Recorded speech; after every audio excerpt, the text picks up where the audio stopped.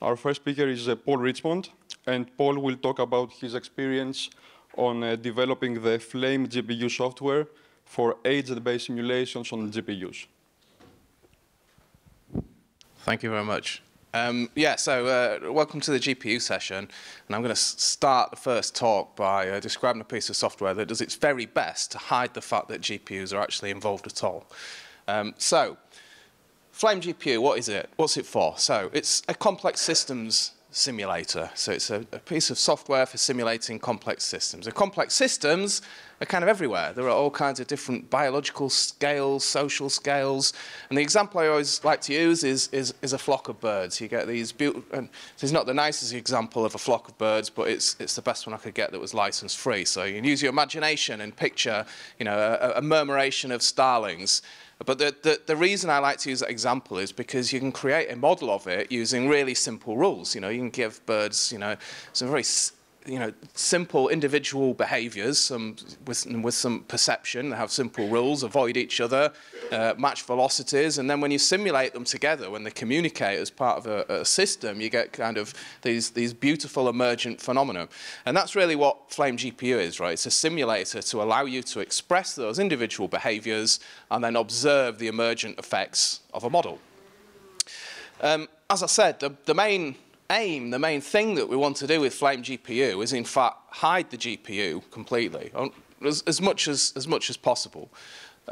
So the reason being, well, there's many reasons really, but the main being the idea of kind of promoting the separation of concerns. So separation of concerns being that you want modelers to write models, you don't want them to write advanced GPU code, because it means maintaining a model becomes highly complicated if it's intrinsically linked to its implementation, and that implementation becomes complicated because of the way you've implemented it to become parallel. So what we do is with Flame is we try and kind of separate that. So we say Flame's the simulating behind the scenes. We'll do the complexities of optimization and data structure building and the parallelization, and we'll present to you an interface that allows you to describe a model. And I think it's a really powerful abstraction. It works for, if you think about other domains where it works for deep learning. You go and use TensorFlow and things like that. You don't necessarily even need to know you're using a GPU. You just describe your model, and it's mapped to the GPU, and it's automatically parallelized. So Flame's a piece of software then that I've worked on for a very long time. So I did this as part of my PhD, and somehow I'm still kind of developing it and maintaining it. Fortunately, when I started, it was just me, and now there's a reasonable team of people. Hi, Pete. Hi, Rob. And Matt's in here somewhere as well. So thank you very much to everyone that's kind of contributed over the last, it's like nearly 10 years of development on it. As I said, it started my PhD. It's had a succession of bits of grant funding. And now it's involved in various bits of kind of reasonably high-profile work where it's being applied, and we're seeing kind of the benefits of using it at scale within specific research projects. So why Flame? Like why? I've said the motivation is to hide the GPUs, but what's the kind of the challenge in doing so really is that there's various things that make what Flame does difficult to do. Right, so the main one being that, accelerating something on a GPU with GPU code, it's quite difficult in the first place, right? Writing GPU code is not the easiest kind of code to write.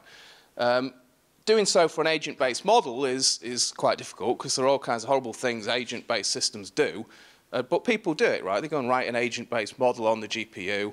It doesn't have the separation of concerns, but they go and do it anyway. But to do so for a general case is really, really difficult because there's all these things that agents do. So there's the fundamental principle is, you don't have a unified parallel model for an agent. Look at lots of different agent-based simulators. They've all got different abstractions. They've all got different ways things work.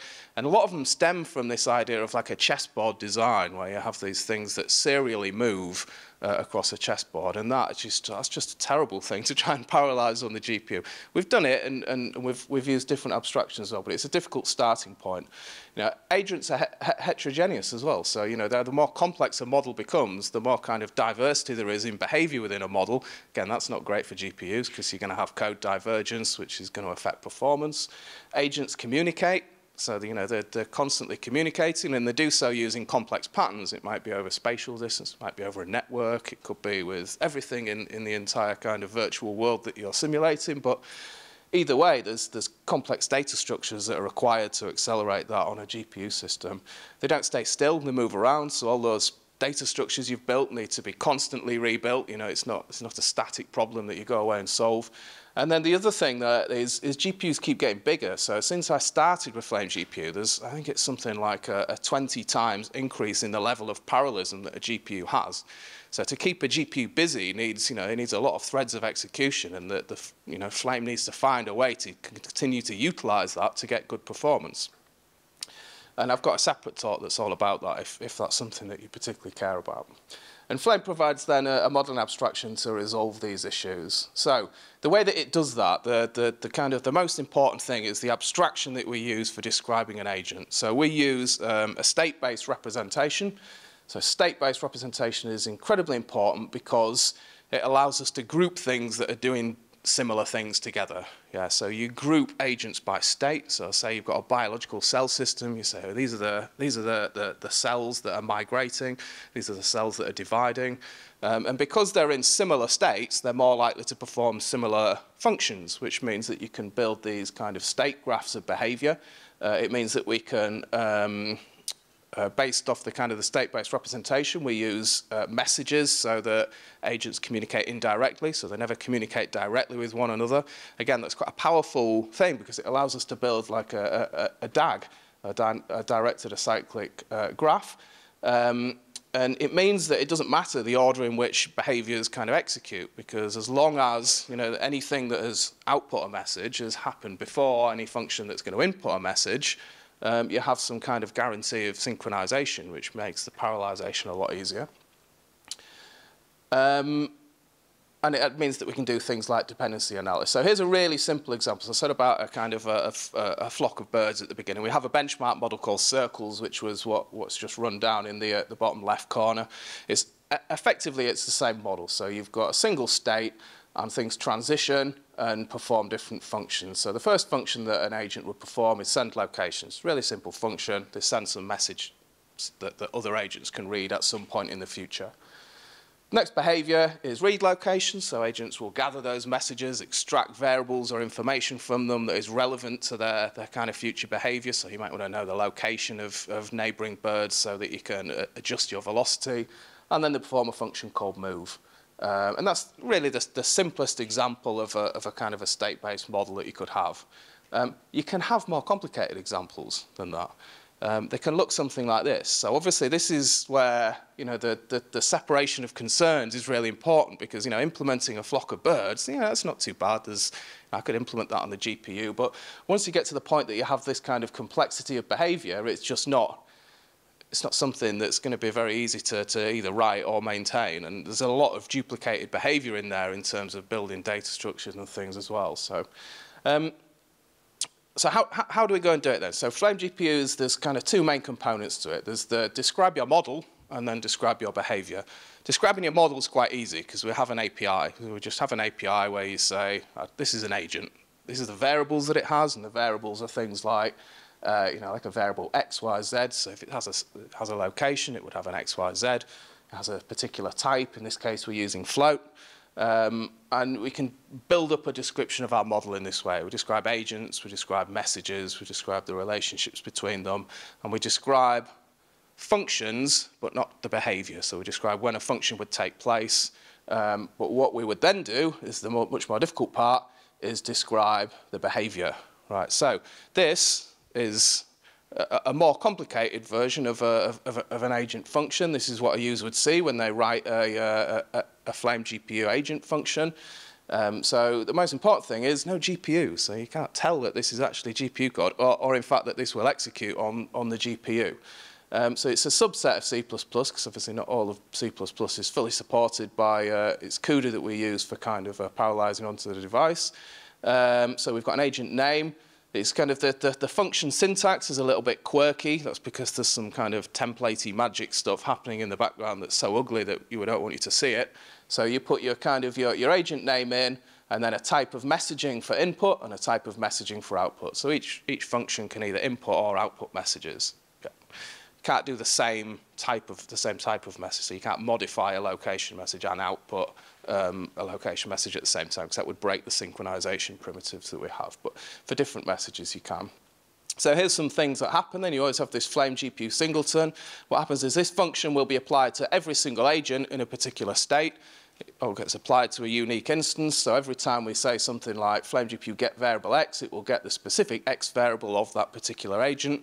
There's some environmental things we can do. So we can get parameters of the model by saying things like this. And then the important part really is this, this iterator here. So this range-based for loop. So this is abstracting quite a lot. So this is allowing us to traverse a set of messages that we have said will be input. And in this case, the input type is brute force. So the iterator is actually fairly simple, but there are different iterators that exist. So, and usually a model becomes more complex depending on the type of communication that it would use. And you can have different types of communication within different parts of the model, but you would perhaps have things like spatial communication, which would mean that this iterator behind the scenes is accessing a spatial data structure that's been built to return only messages within a certain fixed radius. Yeah. But that's nicely abstracted, and it means that you can gather information. In this case, we're gathering the locations of nearby agents, and then we're updating our state at the end. So in terms of the library, you know, it's the way in which you use it then is you describe your model. You do it in C++. It links with the Flame GPU library. You can specify separately input and output kind of states. So the initial kind of X and Y values of all of your agents can either come from kind of an input file, or you can specify those procedurally as part of the model if you're so inclined. And it will generate then either just a non-visual simulator that will run for a number of iterations, or, if you're so inclined, you can generate an interactive visualization. There are default ways to visualize agents, or you can extend that and display it as kind of slightly nicer visualizations, which you'll see in a moment. This side of the things is where it gets kind of slightly interesting then. So in addition to kind of wanting to hide the fact that we're on the GPU, what we want to do is make the simulator kind of more accessible. One of the ways that we've done that is by targeting Python. And there's two components to that. One is, you know, wrapping the API, which is relatively simple with something like Swig. Sorry, I'm downplaying how complicated it is. It's not that simple, but it's simpler than the other part, which is wrapping the GPU code so that it will execute kind of within a Python. Yeah, so it can execute by Python. So and the reason why that is difficult is obviously Python's not pre-compiled. So in the C++ version, you compile your code and you can run it with Python. You specify an agent function, but it needs to be compiled at runtime. So what we do is we go through a process of just-in-time compilation, which is actually, you know, and our initial attempt to do this is that you specify using the Python API your model, and then you pass in like a stringified version of the C++ agent function that you'd seen. I know that's horrible, right? Yeah, but bear with me, we're going to do better than that. So you'd pass that in and it would be just in time compiled. And that was tricky enough to figure out the infrastructure of doing that, but that works, that's lovely. We use a tool called Jitify from NVIDIA to help kind of simplify some of that as well.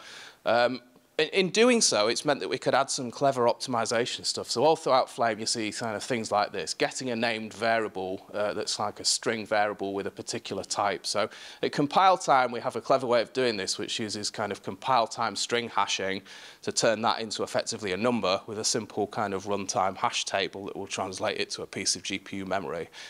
Just in time is much better because we can pre-do that. We can just use lookup tables. So we can take the variable and we know what variables are going to be accessed because we've specified that in our model, and we can optimize effectively. So it means that the Python code is actually faster than our C++, which is quite rare for most things, but for Flame GPU it is certainly the case. But no one wants to write a C++ agent function in a Python library. That's just horrible, right? So we've quite recently thought very hard about how we could translate something that would be like a Python-based agent function into something that would be compiled into GPU code. And there's not a huge number of options for doing so. But in looking at, this is an example of a C++ agent function. This is what we'd like it to look like in Python. In looking at it, it's kind of like, well, it's so close. There's some odd stuff that doesn't quite fit. Obviously we've not got the typing, so we have to instantiate particular functions based off type in Python. And the syntax is slightly different. We do away with obviously the semicolons, and we want to use decorators and things. So in fact, what we decided was it's so close that we'd write a transpiler. So we've written something that will take a Python function, and it will walk the Python abstract syntax tree and effectively translate it to the equivalent of C++. So this doesn't work for everything. I wouldn't suggest doing this for every form of Python, and there is a subset of things that we definitely cannot support because they're not supported in C++ in an obvious way. But it does mean that we have a way we can translate anything that we would normally write in an agent function in C++ as a Python equivalent, and we can translate it and then runtime compile it. So what's Flame used for then? Well, it's used for a whole range of things. I mentioned at the beginning some models that we're involved with. Usually it's the case that the most interesting models are the most boring to display. So this is a really boring looking model that's actually really, really complicated. So this is a model of neuroblastoma, part of a big EU project. So we're wanting to simulate kind of billions of cells potentially with this project. And the way that we go about doing that is by using actually simulated patches of a tumour, and there's an orchestrator which runs over the top to kind of interpolate both in space and time, which kind of simplifies the simulation. But obviously visually it's not that exciting. It's much more exciting to look at simpler models actually, and this is slightly older work, but Flame's used quite a lot for kind of smart city simulation, so simulate pedestrians in behaviours. So people moving around, they're not that different to kind of birds in the behaviours you have are mostly that you want to avoid bumping into people and that you'd like to navigate to particular areas. So there's quite a lot of this type of thing goes on, and then a visualisation which unfortunately is really difficult to see, but this is lots of cars zipping around. This is part of Peter Hayward's PhD work and some work we did for Department for Transport looking at vehicle micro simulations. So this is simulating the individual behaviours of vehicles within a road network. And more recently, we've been looking at COVID modelling. So this is really an extension of the Olympic Village model that you could see previously, but it's adding a lot more complexity to the behaviour. So this is adding lots of detail around the train. So this is actually a train and a platform. It doesn't look like a train and platform. I'll show you it is, but it's adding lots of detail to the train platform interface so that we can have an understanding about the train design and the dwell time, especially with respect to social distancing and the way in which people did or didn't obey social distancing on rail platforms. So we're at the RSE conference. So it's only sensible that I list all the good RSE things we've done as part of a Flame GPU.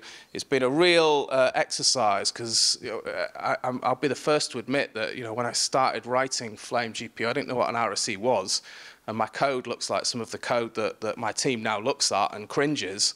There were no tests or anything like that, so it's been a learning process for myself as obviously head of RSE group, for my team, and for everyone around us in terms of putting into practice some of the best practice that we apply kind of more broadly now within the group.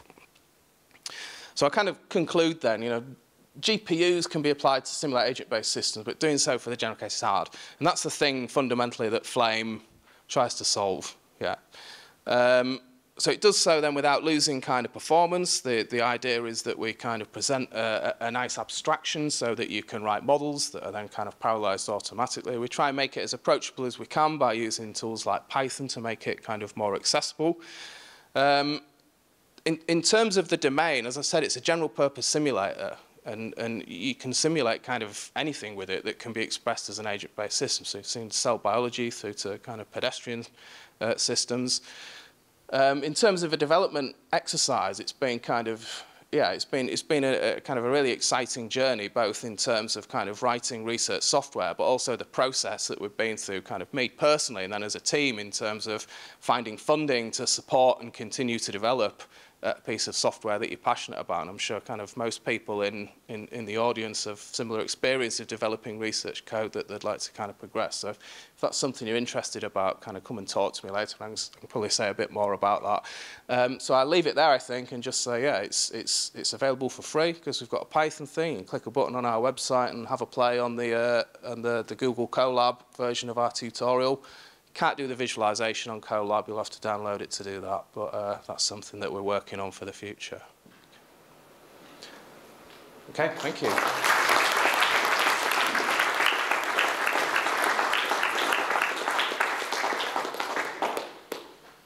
So, I shall go over to the questions. We have one at the moment, but if you have some, feel free to get on Slido and type something in. So the first question, the model is reminiscent of models of interacting particles.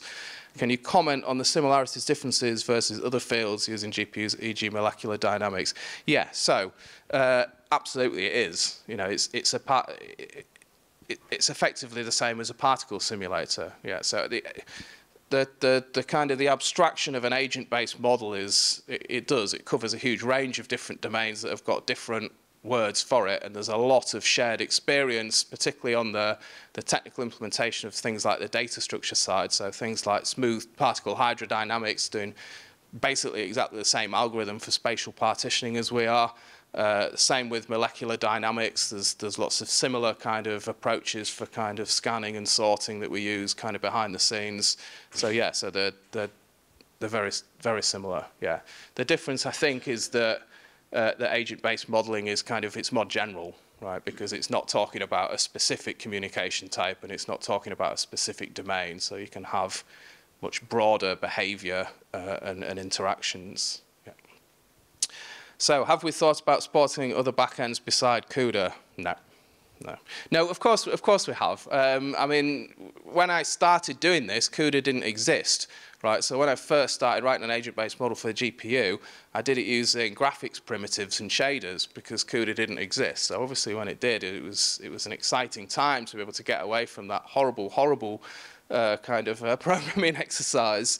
And CUDA, because it was the first and because it's well supported, it's something that's kind of stuck. There are reasons why we haven't kind of migrated to other kind of runtime systems as kind of more recently, and that's because of some of the advanced functionality we've wanted in around the kind of the runtime compilation. So I believe that there are now the right primitives existing within HIP that would mean that we could put a kind of an AMD backend or backend for other bits of hardware as well. And yeah, we've got funding under submission that may perhaps allow us to do that quite soon, but as with all funding, we will wait and see. Yeah. So do we support non-NVIDIA GPUs? So it's the same question, like no, it's CUDA at the moment. So it runs on NVIDIA GPUs, but as I said, a different backend would allow us to run on non-NVIDIA GPUs and CPUs as well. And it's something that is planned, but it's quite a big development exercise. So it's not something we'll do as part of the maintenance. It will have to be funded as part of a software grant rather than, you know, an additional feature that would be tagged onto a more general research project. What do we expect the future changes GPUs will experience, e.g. unified memory, and how will this affect the Flame API? So it shouldn't affect the Flame API is the idea, because we abstract the GPU away. From a user perspective, it shouldn't affect the API, and that's kind of how we've designed it. So although things like unified memory exist, it would mean that we can utilize them where appropriate, but as a Flame user, you would not be able to necessarily tell. And indeed, if we write a different back end, you know, you wouldn't, in theory, have to know or care very much that we'd done so. You'd just swap out probably a line of the model configuration, and it would run on a different GPU system. Yeah. Is PyFlame GPU available on pip conda? Oh. So we package it, but it's not available on pip. It's not available on pip, and Pete will correct me here, but I believe there are many reasons why it's not at the moment. One of them is the file size limitations. We're not TensorFlow, so we don't get special permission to have kind of huge binary files that we dump on there. Conda would probably be a better option for us, but we're less familiar with how to do that. So if you want to work on some open source software and you know about Conda, then come and write us some Conda stuff. That would be great. Yeah. What we have time for one more question. Okay. How does the cost of model scale with the number of agents? Does this vary depending on agent behavior interaction? Yes, it varies on lots of things, actually. And I haven't shown lots of graphs of performance, but I have lots of graphs of performance. Fundamentally, it depends on the model. So the more complex your model, the more memory it will use, the more complex your behavior, that will affect the kind of the computational performance of when it executes. Flame GPU does a very, it's very well balanced in terms of coping for a range of different models, but fundamentally the performance and the scale of the model that you can support is kind of limited to the model that you have. So our simple benchmarking model, you can go really, really big. Yeah, it's usually models are constrained by memory rather than performance. So when we get kind of up to kind of 200 million agents, or 500 million agents or something like that, effectively what's happening is 200, 300,000 of those are running in parallel, and then it becomes serial waves of execution on the GPU. Yeah, and again, that's something on the development pipeline that we'd like to address in terms of utilizing more GPUs to kind of load balance behavior and execution. Okay, so I think that was the last question, so thank you. Let's thank Paul again.